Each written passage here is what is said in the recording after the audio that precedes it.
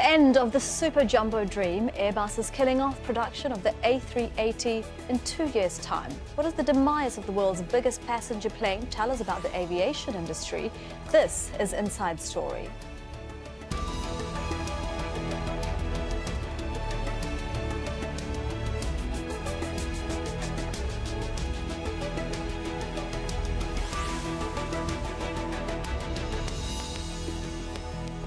Hello and welcome to the programme. I'm Elizabeth Puranam.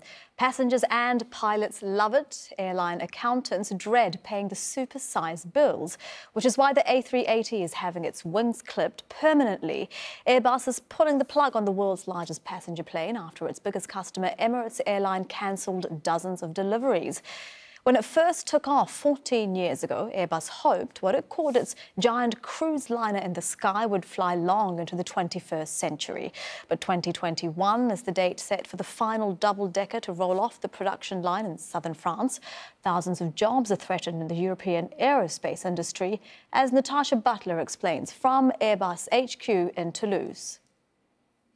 Well, Airbus bosses here in Toulouse say that this is a very disappointing and painful moment for them. They have announced the end of the A380 jet. They say it will end its production in 2021. Now, this is a plane that's called the Super Jumbo by aviation fans. It is the world's biggest passenger jet. It can carry more than 540 people. It's a double-decker, a feat of engineering. But over the years, it has been plagued by delays in delivery, rising costs and falling orders. The final blow, though, was the fact that the Dubai-based airline Emirates decided to reduce one of its orders by 39 planes, and that simply meant that the A380 could not survive. I think what we're seeing here is the end of a large four-engine aircraft, and that is what it is. I mean, there has been speculation for years whether we were 10 years too early with 380. I think it becomes clear that we were probably at least 10 years too late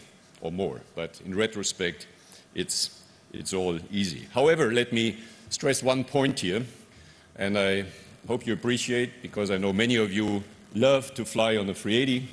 We're talking about the end of the production of the 380. In 2021. We're not talking about the end of a program. Obviously, Airbus will support these, 220-something aircraft that are in operation out there with many airlines. Well, back in 2005, when the A380 was first launched with lots of fanfare at the Paris Air Show, Airbus bosses said then that they hoped that this plane would revolutionise long-haul travel. The idea was a big plane that would carry the maximum amount of passengers from hub to hub. But over the years, the trend in aviation has actually been towards smaller planes, more fuel-efficient aircraft, and that's something that Airbus will now focus more on. In terms of the impact on the company, well, bosses say some 3,500 positions across the European plane maker could be affected, and they will be in talks with unions and representatives to see what will happen to those jobs in the future. Natasha Butler for Inside Story in Toulouse, France.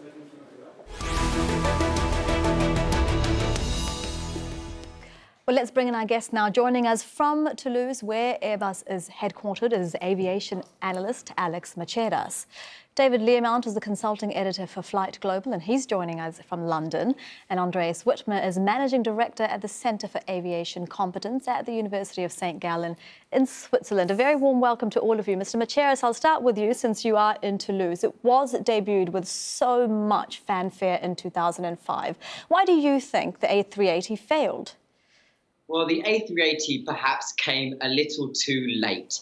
This is a marvel of an aircraft that was able to be the blank canvas to airlines wishing to install a lot of seating capacity in terms of passenger accommodation, but also be home to luxurious first-class cabins, onboard social areas and more. But ultimately, the production time that this aircraft actually tried to secure its place in the market, the airlines woke up and started to tell the manufacturer, we want more efficient, smaller aircraft, as they worked out how their routes were performing. ultimately, these aircraft, like the A350, which are more up and coming, they have secured a better market share than the A380, and they are much younger. And as a result, the production has now come to an abrupt end. Mr. Learmount, we heard from Airbus CEO who said that, you know, it was 10 years too late for the A380. It was supposed to revolutionise air travel. Did it find that the skies had moved on? Well, the skies were always going to move on. Airbus has done a great job with this airplane. It's going to be with us for a very long time. Emirates will be operating these aircraft for at least another 20 years and maybe another 40, maybe another 30 years, because they are excellent. Technically, they're brilliant, and passengers absolutely love them. And they do carry an awful lot of people. But the only routes they're very good for is the world's great trunk routes. Now, as it happens, most of the world's, well, a lot of the world's great trunk routes go straight through Dubai. So we're still going to see lots of A380s operating out of big hubs. But meanwhile, the smaller aeroplanes have just as long range, and they're more efficient, so they can bypass the hubs and take people from their own local airports to exactly where they want to go. Mr. WIttmer, Airbus says that the last A380s will be delivered in 2021, as Mr. Learmount has pointed out. Airbus is saying, Emirates rather, is saying that they're going to be using the A380 into at least the 2030s. Do you think that that is likely, and how do they use it in a way that is economical? Yes, I think that's very likely. I mean, these planes that have been delivered just lately or will be delivered until 2021 will probably be flying the next 20 years, even 25 years. I also think that on the chunk routes where you have a lot of passengers on those big global transfer routes where the Middle Easterns especially are carrying passengers, they will be able to use those planes as in the past successfully. But the industry as a whole will move towards more flights to also secondary airports to have more point-to-point and direct connections. Mr. Macheras, if the industry is moving towards more as we say, point-to-point flights. What does that mean for the hub dream? You know, so many airlines like Emirates built the industry around being a hub. Exactly. The hub and spoke model is very popular, especially in the Middle East. And you have Dubai, Abu Dhabi and Doha, who all specialize in bringing passengers into their terminals to be able to pass through and exit within an hour or two, predominantly on A380s, actually. But that hub and spoke model is a dying model. It's quite dated. And with the introduction of these new aircraft, ultimately, there is no real need to have to stop. Even the airlines who are based in the Gulf are waking up to this. Just last week, I was with the CEO of Qatar Airways. He exclusively revealed that he will only keep the A380s until the 10-year mark. And he told me after the 10-year mark, he's replacing those 380s with 777X by Boeing, which he feels is a far more superior jet in terms of efficiency and economics, which ultimately is the bottom line for every airline.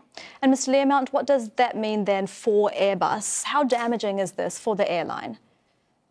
Well, it's damaging. It's frankly, because the numbers of the A380s are small, even though the individual cost of each aircraft is large, they're going to make a loss on the project as a whole, and that I reckon that's being estimated about $500 million.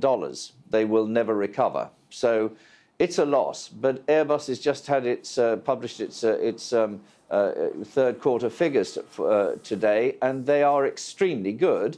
And what's more, at the same time as as Emirates announced that it was cancelling the A380s, it put in a massive order for A330s and A350s. So Airbus is doing all right, thank you very much. It will survive this. And Mr. WIttmer, what about the 3,000 to 3,500 workers involved in the A380? Will they survive? And they're across countries. They're not just in Toulouse, they're also in Wales, they're in Hamburg, they're in Bristol. Well, I think that Airbus will have to think about how to use the infrastructures they have built in the last decade for the Airbus 380. And as we see growth in the production of airplanes and growth in the market and growth for airplanes like A350s and A330s, I think Airbus needs to figure out how to reuse those infrastructures and also those educated employees. I think Airbus will try to keep as many of those specialists for the further growth of the company, but you're never sure about whether all can be staying with the company, of course. And Mr. Macheras, you touched on this earlier on how airlines, especially those that, whose home countries are a hub, are going to manage the sort of changing trends in travel where people might not be likely to fly the super long haul or on, jumbo jets like the A380 as much as more sort of point-to-point travel on smaller flights. So again, how do they go about navigating these changes right now? Well, the airlines have been adapting to what is the current aviation climate in terms of the aircraft that they want already. An aircraft such as the Airbus A350, of course, manufactured here in Toulouse in the south of France, that A350 has already secured a lot of the market share that would have typically years ago gone to the A380. So that's how airlines are preparing themselves. They're taking delivery of jets like the A350, or they take jets of the Boeing competition of the 777X, which should enter service this year. It could slip into next year.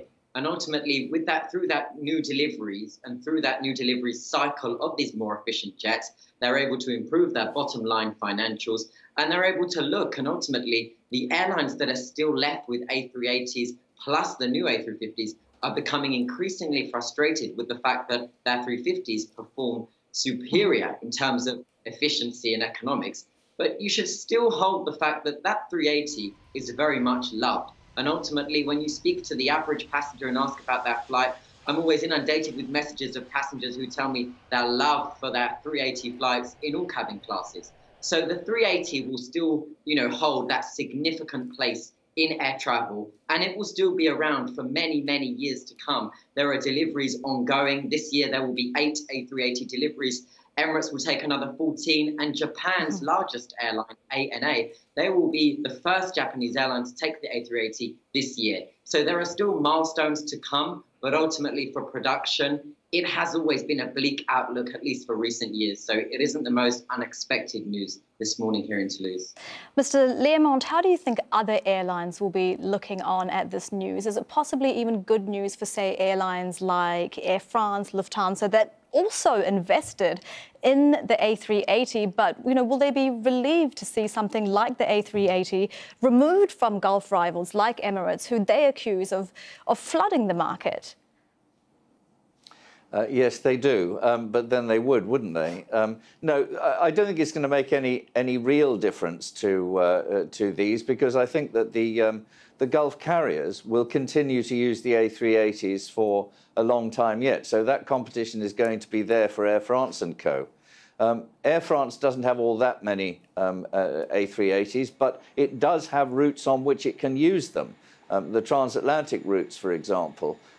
So, the routes through the Gulf are not the only one of the world's trunk routes. There are trunk routes out of London, Frankfurt, Tokyo, which can support aircraft like these, and the passengers absolutely love them. And Mr. WIttmer, do you think that if we're moving, away from the trunk routes, why are we seeing a greater demand for more efficient aircraft in the trend of aviation? Well, what I think is that, we see a lot of growth, especially coming from the area of Asia Pacific, and maybe in the future also towards the south, towards Africa. So I do see some of the trunk routes between, for example, Africa and Asia in the future. They are seen now on the area between Europe and Asia, for example. And I think that these routes will still grow, and we have limited capacities of airports, especially in Europe. We are not constructing enough, let's say, runways to grow. And so there is an argument for the big planes for the next decade or so. And that's also when the A380 will still be in operation.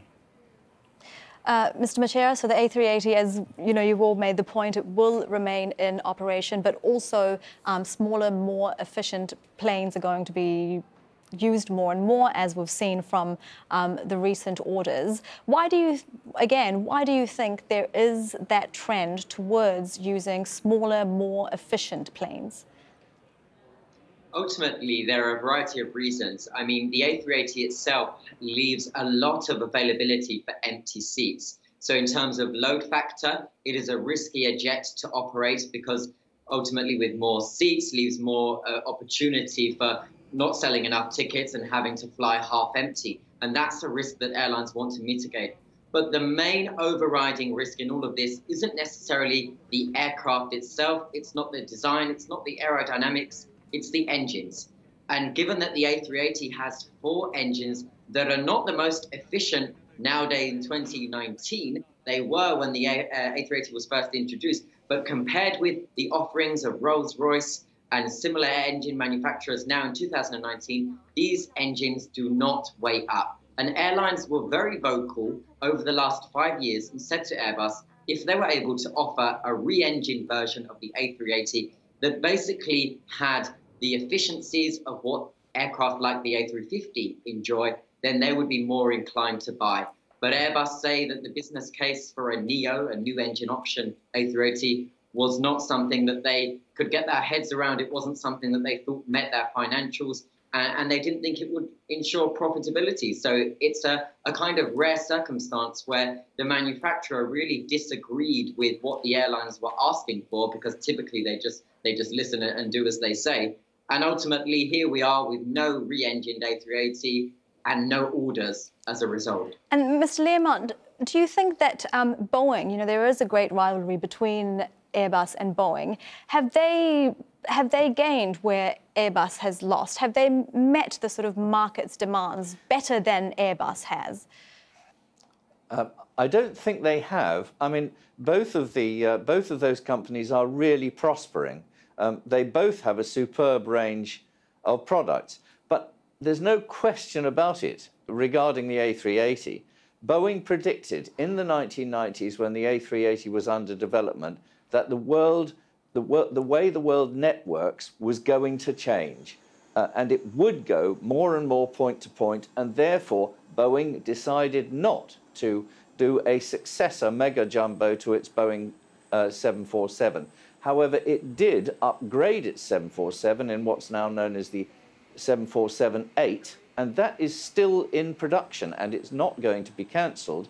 But the numbers coming off the line are rather smaller than they used to be, and almost all of them are going as being purchased as pure freighters, which is not too surprising because originally the Boeing 747 was made as a military freighter and developed into what we now know. And Mr. WIttmer, you know, when the 747 did fall out of favour there for a while, it was used, I believe, for cargo, but that's just not feasible, is it, with the A380? Well, I think Airbus has another product for cargo called the Beluga, which they also, for very big freight and special shaped freight are selling. I do not think that there is a need for focusing on cargo with the A380. Mr. Macheras, how much of the demand do you think, the sort of smaller planes that we've been talking about, how much of the demand is being driven by the sort of rise of low-cost budget carriers? Sure. Just before, I just want to clarify that one point. The Airbus Beluga is actually an in-house Airbus transporter only between the Airbus sites. It's a common misconception. That's not actually a cargo jet for sale. That's just within Airbus, so it's not part of that cargo jet portfolio. But to answer your question, in terms of demand for low cost, the threat of low-cost airlines admit, full-service airlines admit that they didn't take them seriously enough years ago. And now when low-cost long-haul is booming more than it ever has before, and we have operators all over the world, in every continent, from Europe doing transatlantic to Asia, and subsidiaries of airline brands that are so famous. Singapore Airlines offer a low-cost long-haul airline called Scoot that is a fraction of the price of a regular Singapore Airlines ticket. Airlines are still focused on that bottom line more than ever. As the cost of air travel is being driven down, ultimately the airlines have tighter margins. They need to find new and creative ways, basically, to become more profitable. And who's doing well, Mr. Learmount, you know, with the price of travel going down and with the rise of budget airlines? Are the budget airlines doing better than the more traditional carriers? Well, they're all doing quite well at the moment. I mean, if you look at the world as a whole, the big picture is this. For all the bad news we hear about conflict and economic problems between America and China, the world is gradually getting richer. People are gradually getting a higher disposable income. And one of the first things that people do when they get above basically survival wages, one of the first things they spend their money on is air travel. They want to go places. And so air travel is booming when a lot of other industries are struggling. So the airlines and the aircraft manufacturers are all doing well, meeting this ever-increasing demand for which nobody sees at the moment any sign of a downturn. So everybody's happy, low-cost carriers and the traditional carriers too. And Mr. WIttmer, if everyone in the industry is doing well, if, as Mr. Learmount says, both Boeing and Airbus are doing well, and airlines, whether they're budget or more traditional carriers, are doing well, I mean, how do you compete in an industry like that where there is so much demand for travel? I may not agree. I mean, not all airlines do well. I mean, especially in Europe, we have seen a few bankruptcies the last couple of years, and especially this year already. So I think the big network airlines, or let's say the more traditional airlines of the past, are doing rather well, and especially low-cost airlines on a regional scale are doing also very well. If you look at low-cost airlines going on the medium haul to long haul, then the numbers don't look as promising than on the short haul. So there are challenges in the industry, of course, and if we assume further increases in fuel prices in the future, they may be challenged with their costs again, and the rather low prices that the demands on the market will be a challenge for them. So I do see a challenging industry that is doing rather well at the moment. But the growth of the industry, or the growth of demand, is also needed to have success in the future. And Mr. Macheras, how do you see the industry, the state of the industry at the moment, and what it means for travellers and for consumers?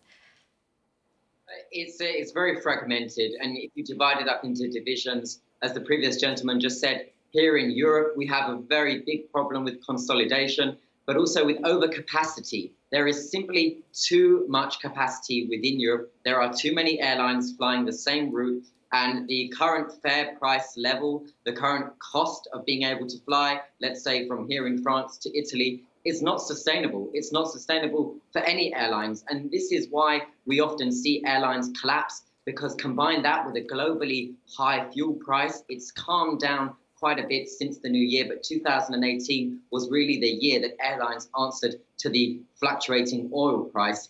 It has been a very turbulent and unstable 12 months, but on the whole, the airlines that were already doing well are prospering, and those that were fragile have either disappeared or they've merged up with another fragile player to form a semi-stable airline. Mr. Learmount, we've only got about 30 seconds left, and I'll give you the last line. That's a picture of the last 12 months in the industry. How do you see the next 12?